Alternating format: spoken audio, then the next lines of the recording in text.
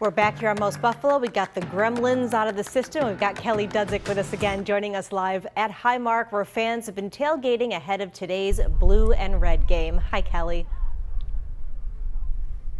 Hi, Kate. The parking lots here just opened up at 3 o'clock this afternoon, but there were super long lines. People started lining up before 2 to get in. We also met a lot of people from all over the country who are shopping at the Bills store this afternoon. Some didn't even realize that there was a scrimmage here today, and they were wondering what all the crowds were for. But for many fans, today is a day to share with family and get ready for what's expected to be an exciting season. What are you most excited about seeing today? Watching Josh Allen make all the good plays. What are you most excited about seeing today? Same.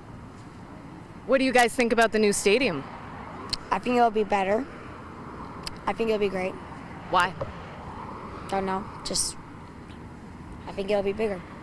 How about you? It's going to be fun, and it's going to be cool to see it all built. Yeah, so this was the first time that a lot of people have seen the progress being made at the new stadium site in person, where construction continues today. Gates just opened here at 4. The scrimmage starts at 5:30. Live on your side in Orchard Park, Kelly Dudzik, Channel 2 News.